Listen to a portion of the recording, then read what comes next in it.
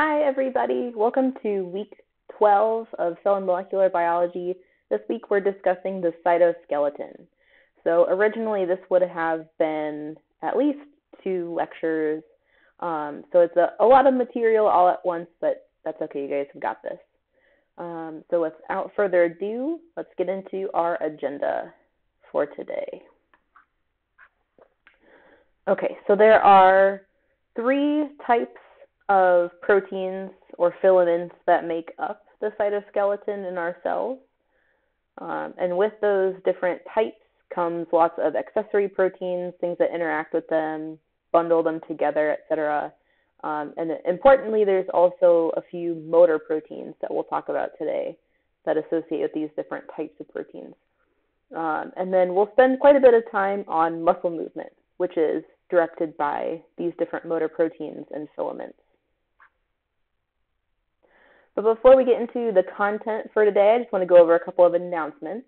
So again, thanks for your patience for getting this up. This week, for whatever reason, has been quite a week. I don't know about you guys.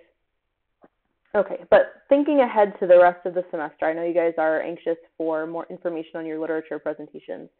So you will have drafts of your slide and your talking points due. That will be the same thing as what was discussed in the assignment, but more details will be forthcoming for like rubrics and things. But just so you guys know and can put it in your calendar, we're going to have the drafts due week 14. Okay, so 2 weeks from this Sunday. So Sunday, April 19th is when both of those things will be due. And there will be specific places in Moodle where you guys will upload those. Okay, so those drafts will be due the week before the final presentations are due. So what I'll have you guys do is submit your final slides. And then instead of presenting in class, you will just film yourself giving this presentation.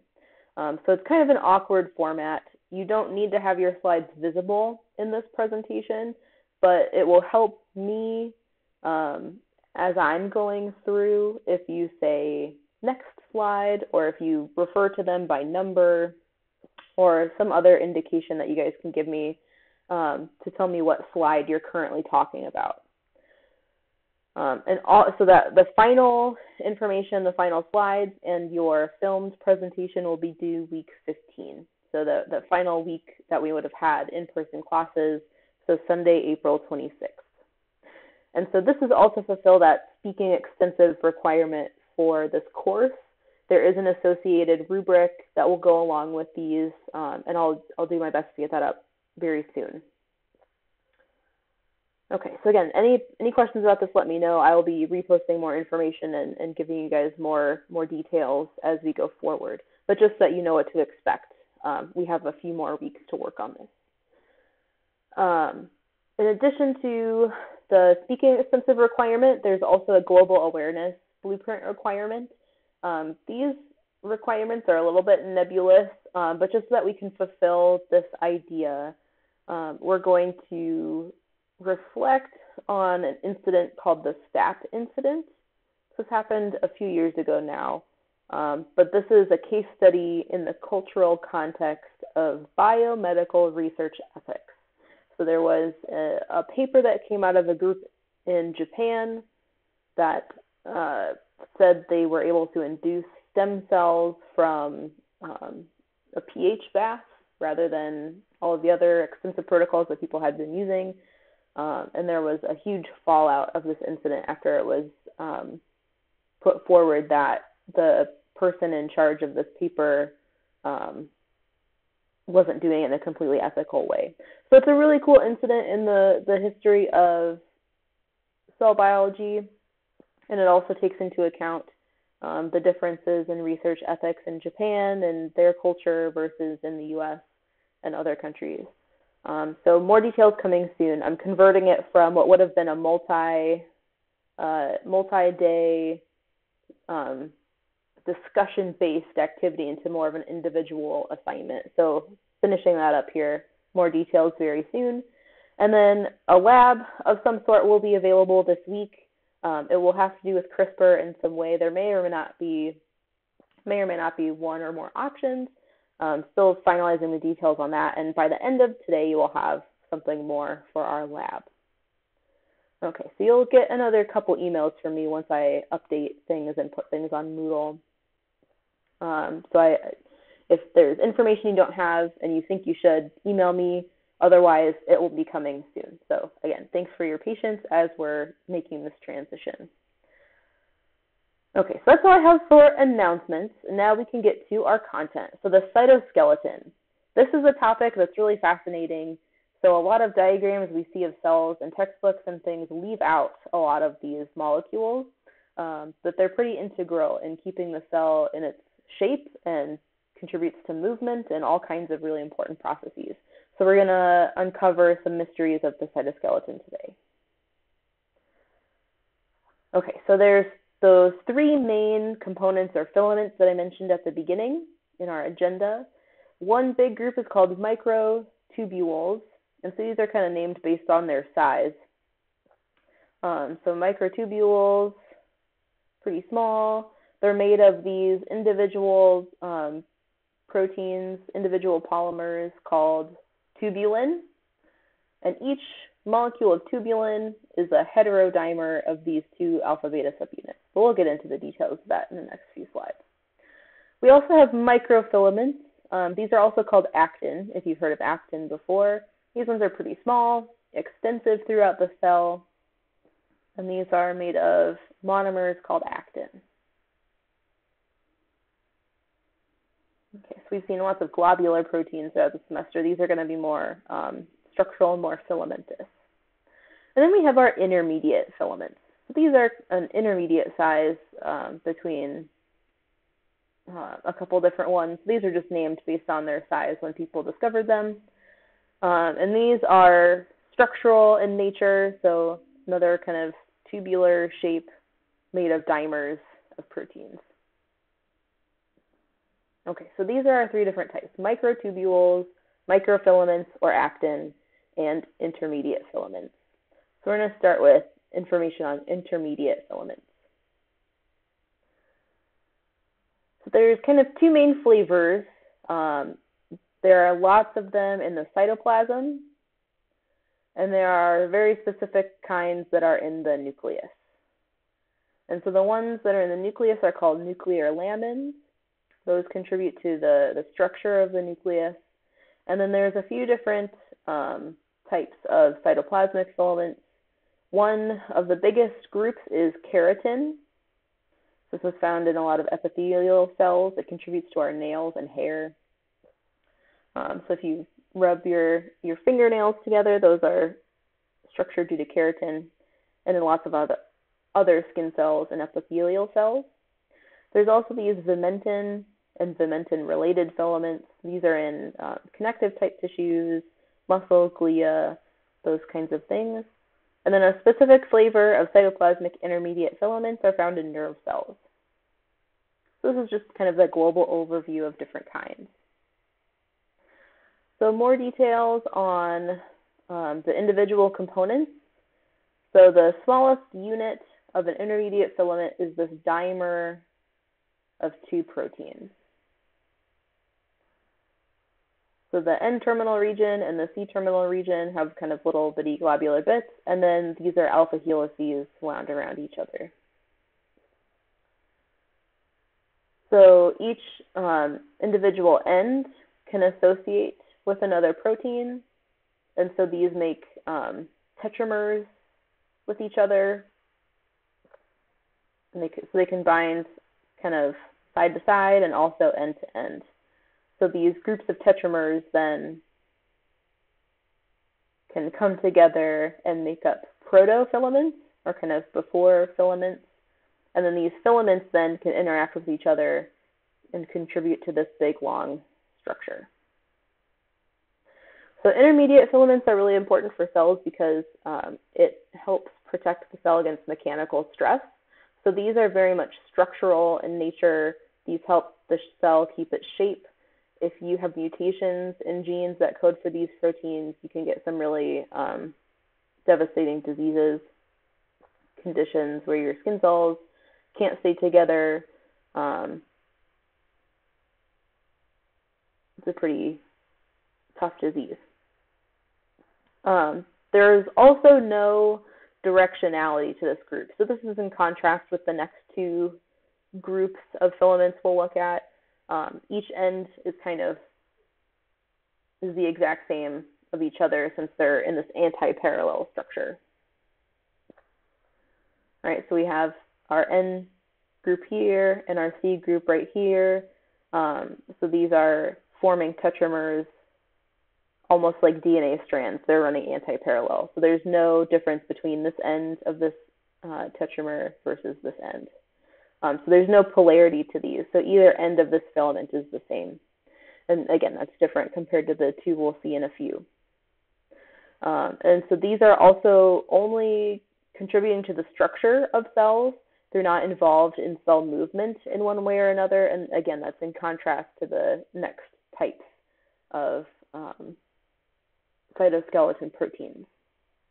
And then just as a reminder, there's these 4 different classes. Keratin is the biggest and most diverse family, the components of our skin cells, fingernails, and rhino horns. So actually, if you look at the structure of the horn of a rhinoceros, it's mostly keratin. Okay, so these are intermediate filaments in a nutshell. One of those important groups was in the nucleus. And so we've already kind of broken down the structure of the nucleus, right? We've looked at the structure of nuclear pores when we talked about protein movement. There's this nuclear lamina. Those are these blue thread structures right here. And these are made of intermediate filaments and kind of other proteins that provide structure to the nuclear envelope. So those intermediate filaments make up the nuclear lamina, and they support the structure of the nucleus. So it almost looks like a mesh or a web underneath that membrane.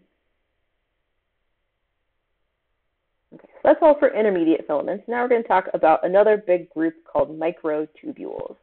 These are really cool structural proteins that have very specific shapes and contribute to cell movement as well as structure. So one of the biggest jobs that microtubules play in the cell is transporting and positioning membrane-bound organelles. So why the ER is spread out where it is, why the Golgi is where it is, all of that is driven by movement along these microtubules. When we're thinking about the structure, they're basically hollow tubes composed of tubulin. And again, tubulin is a molecule that is a heterodimer, which means the alpha and beta subunits are different. A heterodimer of these alpha-beta subunits. So all of these individual tubulin molecules will link up to each other to make a protofilament. And in contrast to our intermediate filaments, these do have polarity. So if the alpha protein is exposed, that's our minus end. And if the beta protein is exposed here at the end, that's our plus end. And so there's going to be different types of behaviors at either end, which we'll explore in a few. So in any case, end to end, these line up into a protofilament. But in order to make a hollow tube, we need multiple protofilaments. And if you count around the edge, you'll see that 13 of these protofilaments make up one microtubule. So you can see in this electron micrograph kind of a cross-section of one of these things. Each one of these lighter regions is one of those protofilaments. And if you look along the transverse side, you can see the structure of those tubulin molecules. Okay, so the polarity is important, especially in relation to how things move in the cell. So some motor proteins are going to move in one direction or another. So maintaining this polarity is really important. And besides just having one end that's different than the other, these structures actually undergo almost constant or at least at any time could undergo either assembly, so building up, or disassembly or breaking down of these tubules. So rather than building something and leaving it there, these are always in flux and changing, which is really important for it to function throughout the cell. So constantly shifting between assembly and disassembly. And we'll see the different ways that this is regulated. So really cool molecules. Okay, so kind of connecting what they do and where they are in the cell to their functions and what direction they're facing. So if we look at a nerve cell, microtubules are really important for vesicle transportation, right? So we need those signals to go through. We need to bring those vesicles of neurotransmitters through. And so we have our plus polarity here down the axon. Dendritic cells can move things in either direction, but most of the transportation is going to be down this axon. In addition to nerve cells, microtubules play a really big role in certain structures like cilia or villi. So in this cell with a bunch of cilia on the end, these microtubules are built up and the positive ends are on the outside. The negative ends are here. So I'll just pause and mention a centrosome or a basal body. They're kind of similar structures. So our centrosome right here in cells, more often than not located right next to the nucleus. So MTOC just means microtubule organizing center. And so part of building a microtubule is that it's really hard to start one from scratch. It's way easier to kind of anchor one in place and build from the positive end. And so often microtubules are anchored into a centrosome, which has these centrioles in the middle. These are their own kind of special microtubules. But in any case, there's a way to kind of get these started so we can just build off of these MTOCs. So in the cell, if it's near the nucleus, it's called a centrosome. There's a special case if we have cells with cilia over here. They also have these little centrioles, but in this case, they're called basal bodies. And basal bodies have the same function. They're just places where microtubules can be built off of. Okay, and again, there's polarity. So our plus ends are out here, our minus ends are closer to the basal body or the centrosome. We can also arrange them in a way that's outside on the margin, and in this case, there's a mix of polarities here. So in this red blood cell, it's providing structure on the outside. And then once whatever cell needs to divide, of course, these microtubules play a really important role in mitosis and cell division. So our centrosome, where most of these microtubules are growing out of, then will split and go to either end of the cell. And so this then will allow for our chromosomes to be separated during anaphase. And so microtubules are really important for connecting to the chromosomes, and then motor proteins then will help pull these chromosomes toward either end of the cell. Okay, so microtubules in a nutshell contribute to kind of the backbone structures of a lot of things. They're built off of centrosomes or basal bodies, and we'll see some more information on the building up and breaking down of those in the next few slides. Okay. So our good old friend GTP is important for this process of building up and breaking down microtubules. So these aren't just molecules of tubulin by themselves. More often than not, they're bound to either GDP or GTP. And the concentration of tubulin just around in the cell also contributes to whether or not we're building up or breaking down microtubulin. So if we're building or growing a microtubule, often there's going to be a lot of tubulin lying around the cell.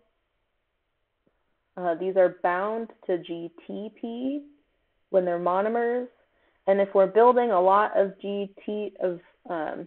if we're building our microtubule, we're adding lots of tubulin all at once.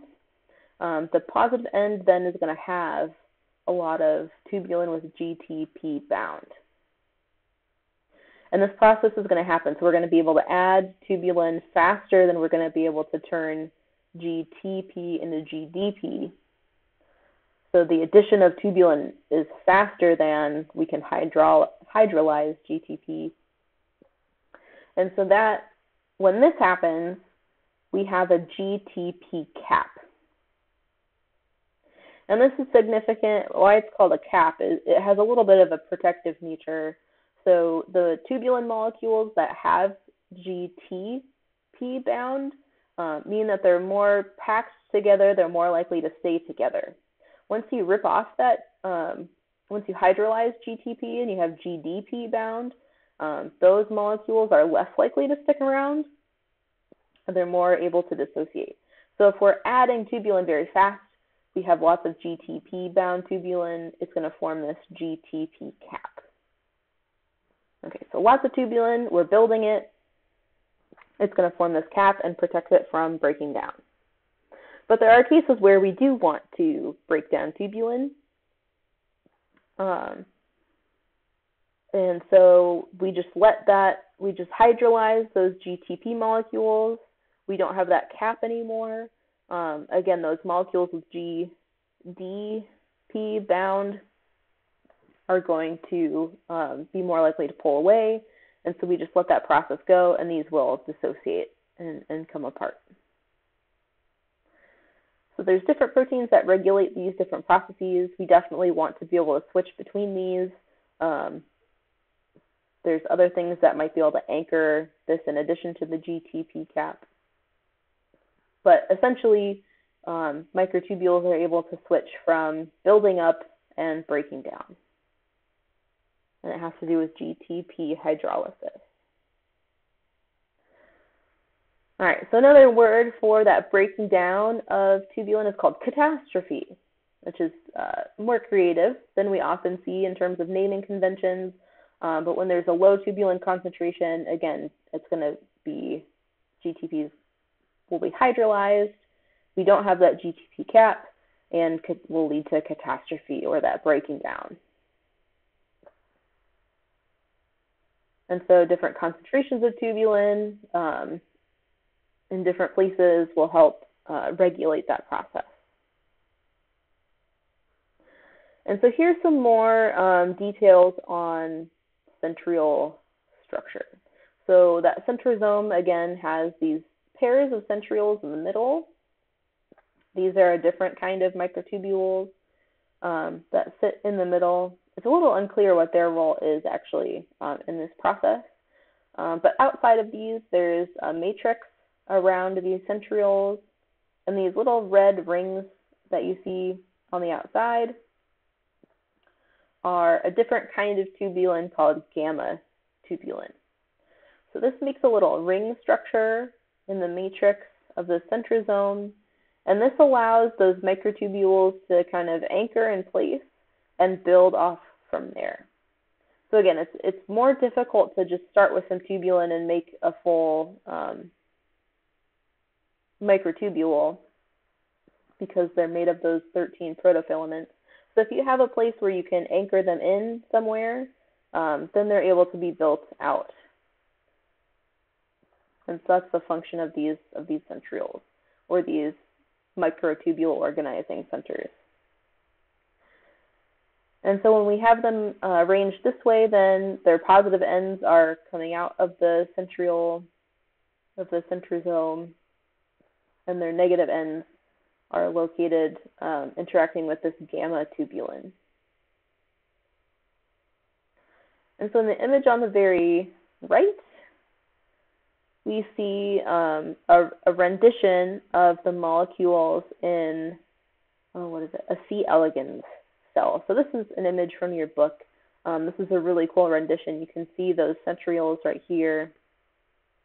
The gamma tubulin is in red.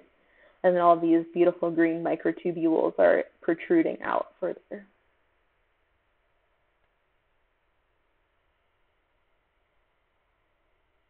Okay, so we also talked about movement in the cell. So microtubules are connecting lots of different pieces. They're able to go from those centrosomes out through the rest of the cell.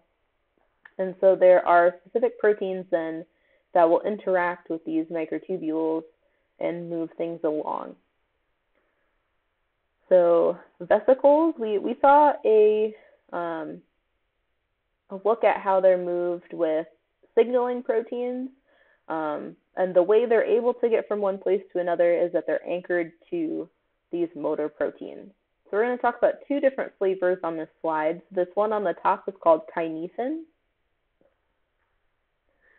and this one on the bottom is called dynein.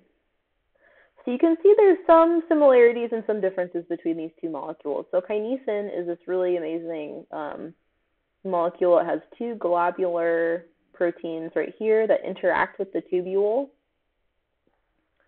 And then on the other end, after we have this alpha helical chain, is able to interact with a vesicle or an organelle or whatever it needs to move. So kinesins are always going to move toward the positive end of a microtubule. So if you put one on close to the centrosome, it's going to walk itself out along the cell. And this process is driven by ATP. So these little globular proteins right here are ATPases. So these will only function in the presence of ATP, and it's able to walk. It looks like it's walking since it has these two structures, but it will just kind of bounce around on this microtubule. And each time it interacts with the microtubule, it'll hydrolyze an ATP, and that allows this next foot to come down, hydrolyzes an ATP, and each ATP molecule allows it to move farther along the microtubule. Okay, so similar to kinesin, dynein also has these two globular proteins that rely on ATP to move, but in this case, they're always going to move toward the minus end of the microtubule. So this is important, right? We don't want one molecule that can only go in one direction because we need to be able to move things all throughout the cell. So if a vesicle is attached to kinesin, it will walk outwards. When a vesicle is attached to dynein, it will march itself toward the minus end. And this is a really amazing image of a vesicle being moved along a microtubule.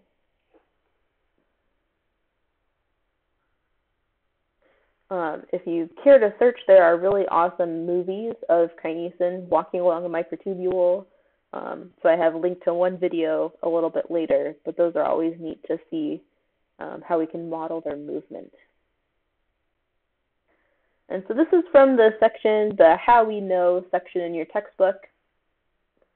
People are able to look at and kind of unpack how these kinesins are able to move along. And so in image A right here, they've labeled the kinesin or the vesicle a certain color. The microtubule in this case is green, and we can see that these are actually moving along here from one time point to the other. And from this direct data, scientists are able then to model how these proteins are moving along. So again, we have these globular ATPases. These interact directly with the tubulin molecules. And every time you hydrolyze an ATP, this speck, foot we'll call it, is going to be able to dissociate and then interact again. And then this other foot is able to hydrolyze ATP, and just one step in front of the other is what allows these proteins to move vesicles and other things. So in addition to vesicles, just in the cell in general, specifically in nerve cells, it's really important to move these back and forth, right? So along the axon, our red kinesin molecules are able to move things along toward the positive ends of these microtubules out here to get to that axon terminal. so that these neurotransmitters can be released. And then our dynein molecules and other similar ones can then bring things back along the axon.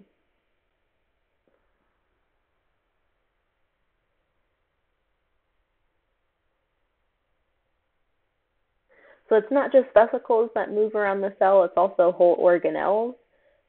So when a cell is growing, it needs to be able to stretch out the ER. So the organization where certain organelles in the cell are all thanks to the microtubules and those motor proteins.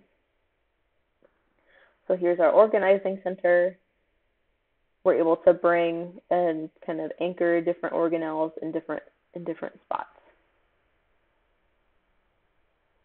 So kinesins are able to bring things from the ER into the Golgi, and then both kinesins and dyneins are able to move things from different organelles to the other. So a really sophisticated system for moving things around the cell, not often depicted in pictures of cells, but very important nonetheless. The cell cycle and mitosis is also highly regulated by microtubules, and we'll talk about that a lot more next week when we talk about the cell cycle. Because a lot of these processes make more sense in motion, I highly recommend looking for videos of how these work. And one I found in particular is a nice TED Talk. So it's a little bit more broad in scope than our topic today. It's about 9.5 minutes long. And there are some images of motor proteins that don't arrive until about minute 7. But it's a nice TED Talk thinking about how we depict science and molecular biology and how it's much easier to show pictures in movies. So it's a nice little break in instruction. I highly recommend you checking this video out. And if you really want to skip to the good parts, the motor proteins, you can skip to minute 7. Okay, so that's all for microtubule. Oh, just kidding, there's a little bit more. So in addition to moving organelles, we can also use microtubules to move the entire cell. So certain cells that rely on flagella, like these sperm cells, and certain cells that use cilia to move around are able to move because of the action of microtubules. So if you are a cell that has cilia on your surface, you are going to use them almost like oars if you've ever been in a canoe or some similar kind of watercraft. You're able to move that structure with those microtubules inside, do one big power stroke. So you're going to be moving a lot of fluid around. So you'll have this really strong push. And then you'll have a much more gentle recovery. So that's what these dotted lines represent. So we've moved this big cilia over here, and then very slowly we're just going to retract this filament, this structure to this starting point. And so that's what's going to be able to let this cell move in a certain direction. So this combination of power strokes and then slower recoveries.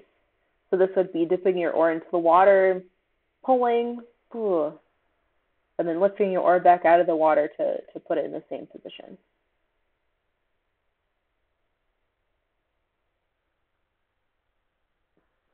Okay, so when we look at how the microtubules within these are structured, there's actually a specific way the microtubules are arranged.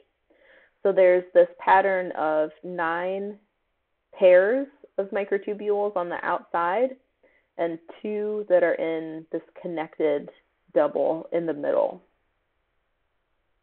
And so I'm not worried about the details of this, but just to know that when we look, we can do a cross-section of flagella and cilia. We can look in and see this very specific arrangement of microtubules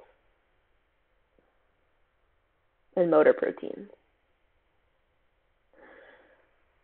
Okay, so when we're thinking about how we're able to get these structures to bend, it's all due to how these microtubules are arranged in relation to their motor proteins.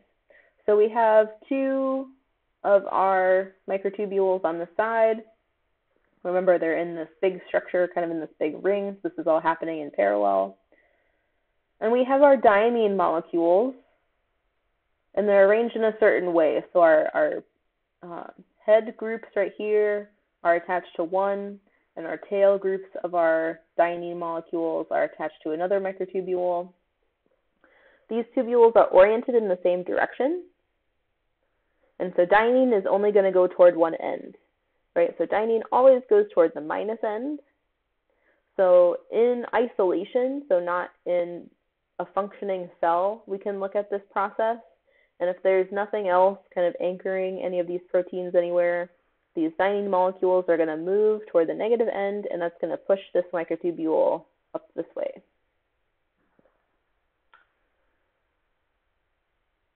All right, so in vitro, we just see this constant movement. They're able to move sideways relative to each other, the microtubules are. But when we look at this in an actual cell, there are other proteins that connect these two microtubules. So looking over here at a small section of the sperm flagella, we have these proteins that link the two microtubules together, and those are able then to, instead of having those microtubules just shift along each other, it creates a bending motion, and that's what allows the flagella to move and move the cell. So now that we've linked our two microtubules together, the diamine are still only going to go toward the minus end. This pushes this microtubule on the right upward toward the positive end, and because these are stuck together, it's going to cause this bending motion.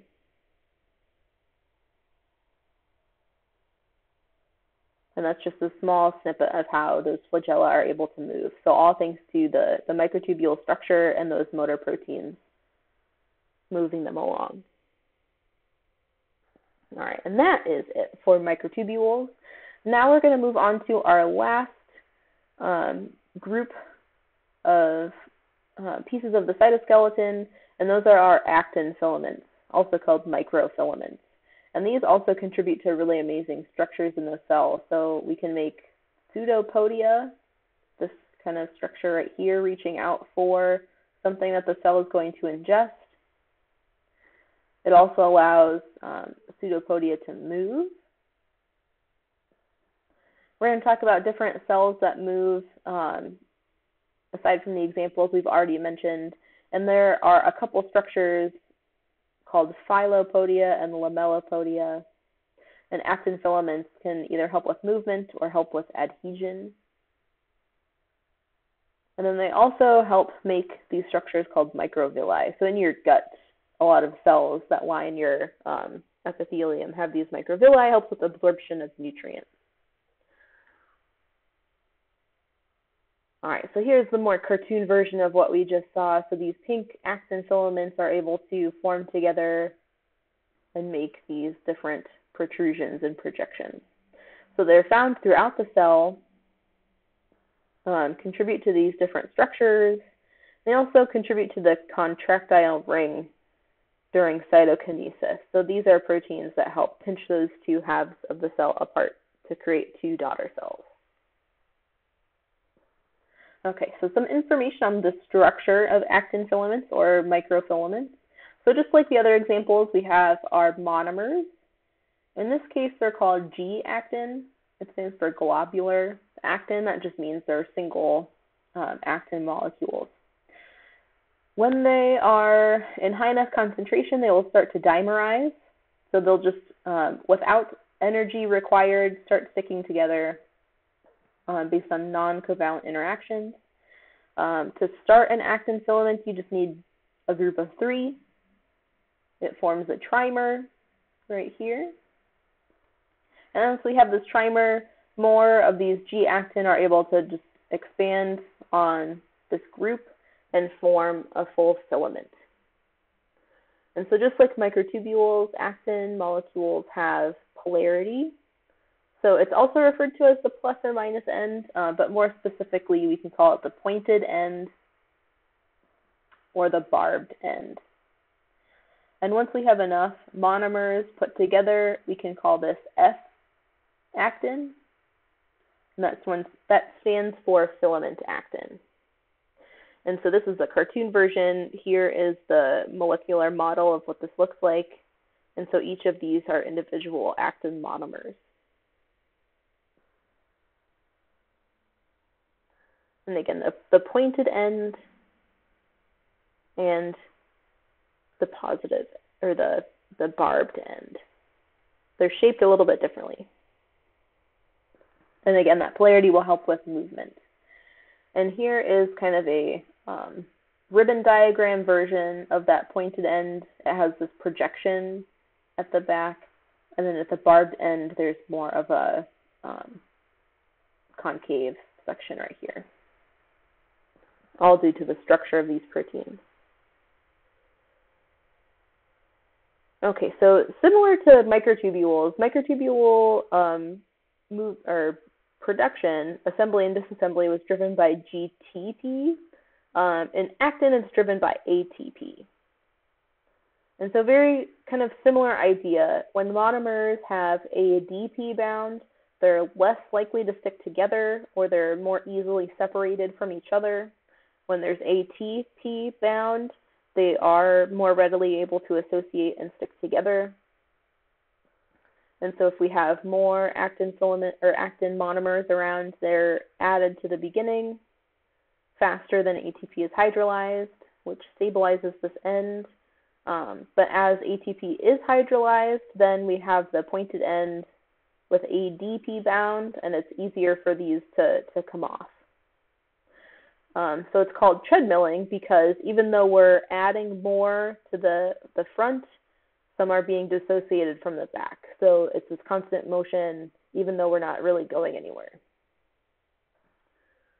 And so this process is really critical for the structure and the function.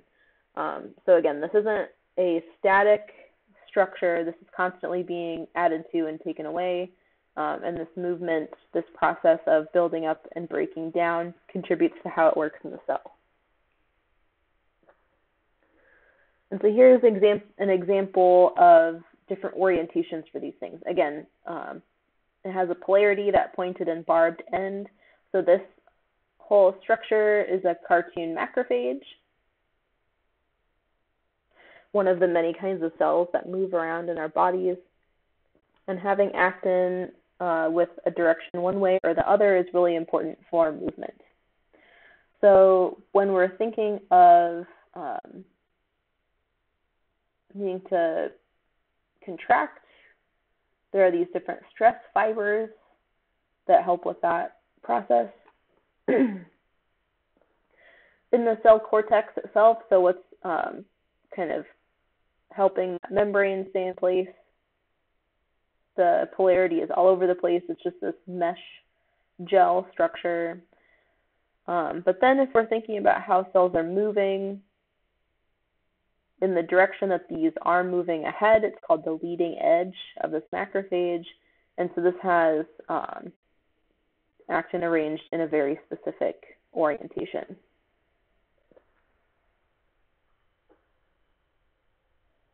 Okay, so here's a little bit more detail on how this would help a cell move forward. So again, we're looking at kind of a cartoon macrophage in this case. So throughout the cell, actin contributes to our cell cortex, that arrangement of proteins that help out maintaining our cell shape. And then at the very edge here, we have this structure called the lamellipodium. Other proteins help the cell anchor to some kind of substrate. And we want to move the cell forward.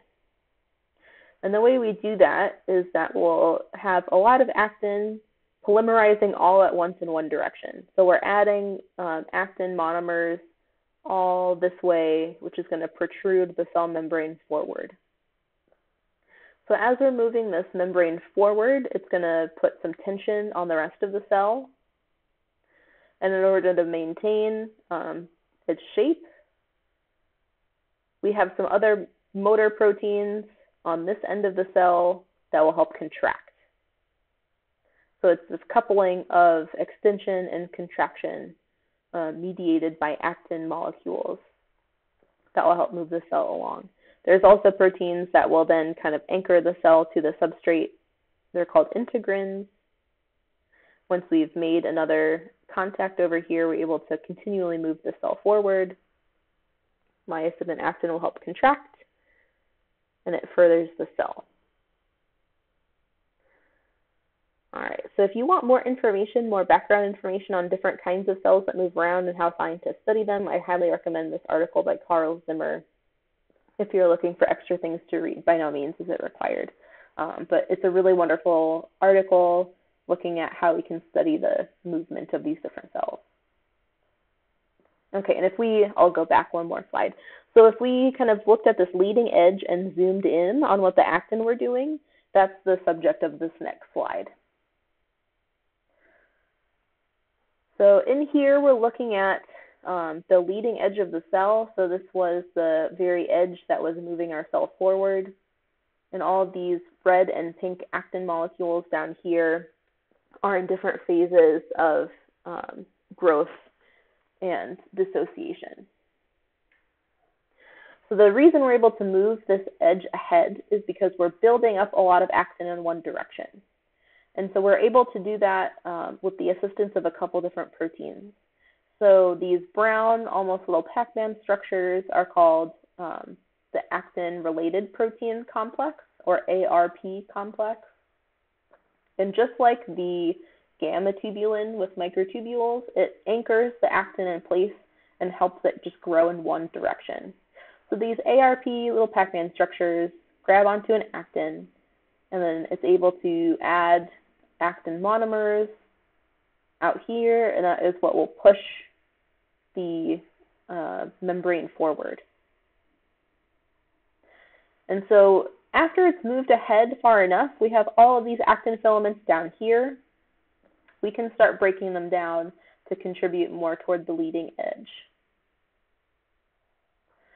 And so if we don't want them to be broken down at the very beginning, we can cap them with this little protein labeled in blue called a capping protein. So we've built up our actin molecule. We don't want it to degrade, so we add this little cap protein. And then we can continue kind of building actin forward. Once we get far enough away, we're able to start this process of depolymerization. So we can remove those cap proteins, we can remove those ARP complexes, degrade, get those actin monomers available to keep building up toward the leading edge. All right, so that's the mechanism for how actin can help move cells forward. Now we're going to transition to looking at that other interaction, actin and myosin. So myosin is another kind of motor protein. And so there's a few different flavors. We're only going to talk about 2 today, but they're pretty important. So myosin 1 is so named because there's 1 head domain and 1 tail structure. So myosin 1 helps move vesicles and other things. The heads are going to interact with the actin molecules, and the tails will then interact with a vesicle or some other kind of structure. So myosin 1 is always going to move toward the positive end.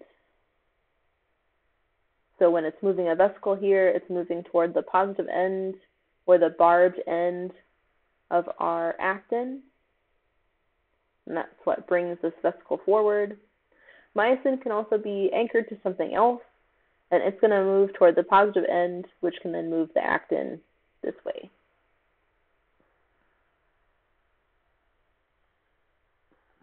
All right, so myosin is unidirectional, just like dynein and kinesin, and we'll see another flavor of myosin. So the interactions between myosin and actin are really important for our muscle function. So apologies if you guys have seen this in A and P. This might be a helpful review. But when we're thinking about movement, right, muscles are one of the biggest ways that human beings are able to move around. And if we start looking at the different components of muscle, eventually we get down to the smallest unit of contraction, which is our sarcomere right here. So I'll start up here. We have our muscle tissue. Each one of those is composed of muscle fibers. These are cool cells that have fused together to make these really big, long, multinucleated cells, composed of individual myofibrils. And then if we break that down even further, it's made up of these individual sarcomeres.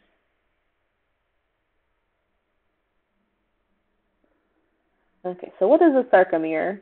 Well, it is this complex of thin filaments or actin filaments in blue in this drawing. Those are anchored to this portion right here. So these dark blue lines segment off one sarcomere from the other. And in the middle, we have these thick filaments, so named because that's what they look like under the microscope. These are composed of myosin 2. So the previous slide, we saw myosin 1. These bundles, these fibers are complexes of myosin 2. And so these are going to act in concert to contribute to muscle contraction.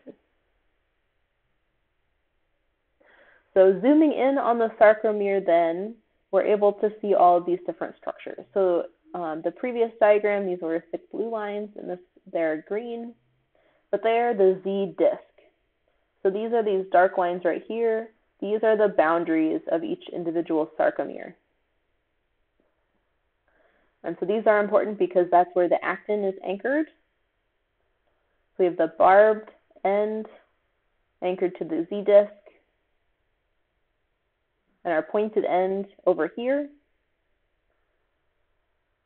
And then our myosin molecules are attached to each other. They also have a similar structure to myosin 1, except there's 2 heads per molecule. And so the head regions here are these almost like leaf-like structures. And then this H zone is the tail region of these myosin proteins. And so myosin is going to pull actin, or it's going to interact in one certain direction. And because we have the positive or barbed ends here, myosin is going to travel that way. At the same time, this end's also going to travel that way. And so in response to certain signals, they all in concert contract at the same time.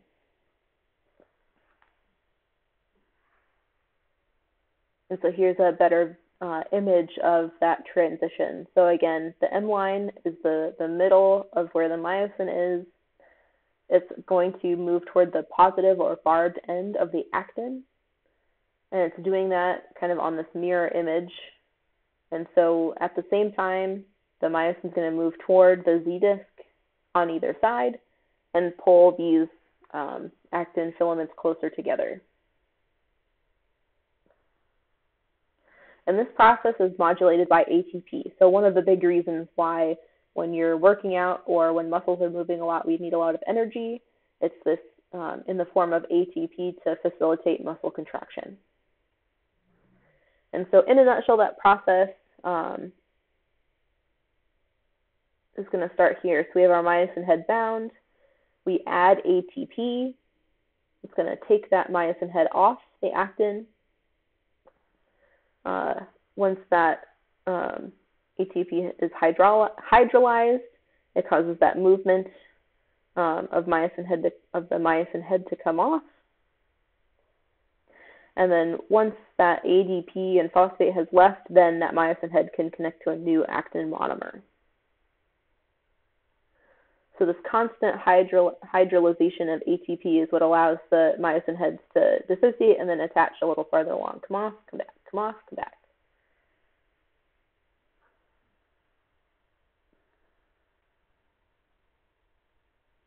But it's not just actin and myosin that are working together. Another couple molecules that control this process are tropomyosin and troponin. And so tropomyosin are these red, almost licorice type rope molecules. They're always surrounding these actin filaments. So these are, again, associated along the entire length of the filament.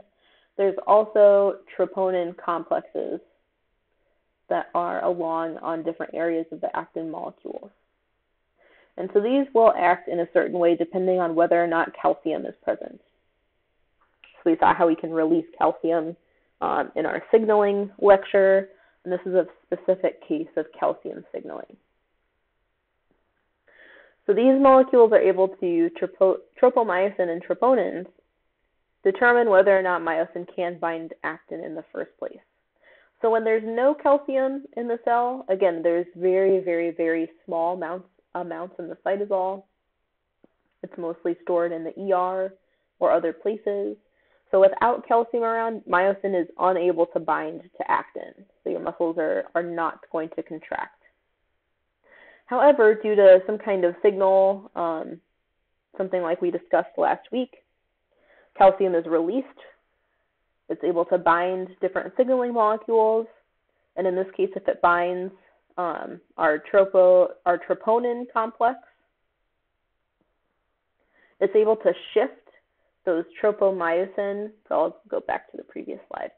So once calcium binds the troponin complex, it shifts these red rope-like structures. It shifts the tropomyosin enough that makes sites available for myosin to bind. So without calcium, the tropomyosin prevents myosin from binding. With calcium, the tropomyosin shifts a little bit, and that allows myosin to bind to those actin monomers.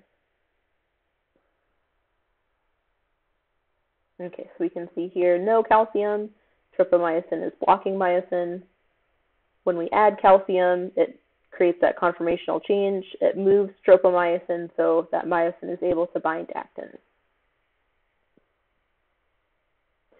And in muscle cells, there's a specific kind of endoplasmic reticulum called the sarcoplasmic reticulum. So I'm not going to go into the details of the anatomy of this. All I care about for this class is that we know these T tubules. This is what's going to receive the incoming electrical signal. It's going to pass through these T tubules, and it's going to pass that message on to the sarcoplasmic reticulum. So this is surrounding these different myofibrils right here. So this is where that calcium is concentrated. So there's tons of pumps that keep that gradient really high. The calcium concentration is very high in the sarcoplasmic reticulum and very low in the cytosol. But once that T tubule senses that incoming electrical signal, it's going to go through. It's going to signal the sarcoplasmic reticulum then to release a lot of calcium.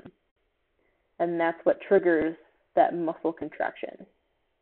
And so here's a kind of close-up view.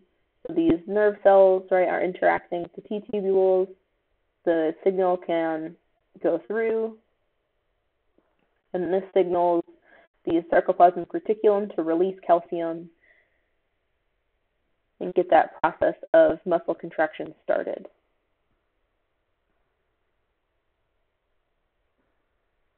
Okay, so how does that work? Well, the calcium is going to be released. Again, it's a transient signal, so it's going to go through really quickly and then be pumped right back in to the sarcoplasmic reticulum.